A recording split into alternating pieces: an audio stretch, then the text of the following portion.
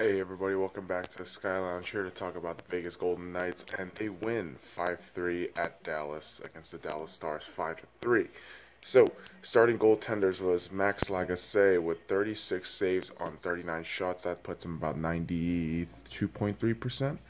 And Ben Bishop with 34 saves on 38 shots, 89.5%. Nothing spectacular from him, but to be fair, the goal scorers were pretty potent. We had Alex Tuck, David Perron, Riley Smith, Braden McNabb, and Eric Holla, who scored an empty netter.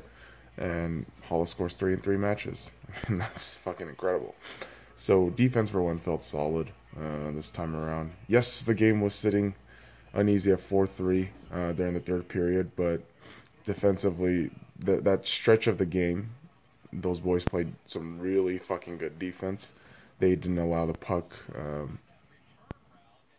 to be threatening the goaltender. And Max, like I say, had a really, really solid game. I love watching that shit. And I'm one of the biggest people who will bemoan and berate, Max, like I say, if he doesn't perform well. I'm just one of those guys. But he's sent back to the Chicago Wolves today because Marc-Andre Fleury is back from the IR. And shit, it's just gonna be really good for Vegas to go from here on out. This has been a really good road game.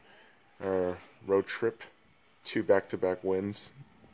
Shit, 2 different goaltenders, 2 different starting goaltenders, and you still win on the road. I mean, fuck, man, dude, I'm all over the place right now. I'm so fucking tired, but no, it's good. It's good. I honestly thought we would lose one of the games, but we come out winning both games. So hey, once we get home and play Carolina on Tuesday, hopefully, they play Marc-Andre Fleury for the Pittsburgh game on Thursday.